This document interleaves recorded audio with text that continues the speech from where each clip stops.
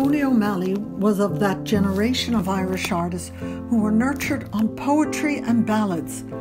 Both of these reflected in this painting. O'Malley took the visual world as a starting point, but then, like a poet, distilled it so that his paintings expressed some elemental part of his experience. Night Window, with ash tree and harmonica music, conveys the rush of movement outside his window, the wind, the fluttering leaves on the ash tree, and the movement of birds, a motif which he used regularly. We get lively glimpses of beaks, eyes, wings, and tails.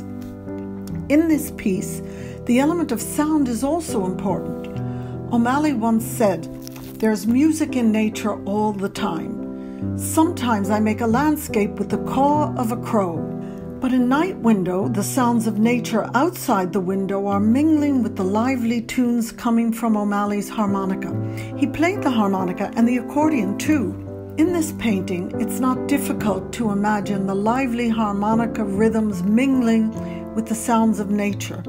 The shapes flow seamlessly into one another in a lively dance.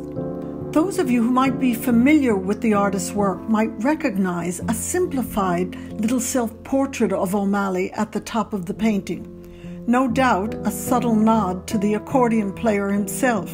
Before O'Malley came back to live permanently in his birthplace near Kilkenny, he had often imaginatively returned there. He felt an intense connection to his native home, with pictures like Night Window evoking a time and place that existed vividly in his memory.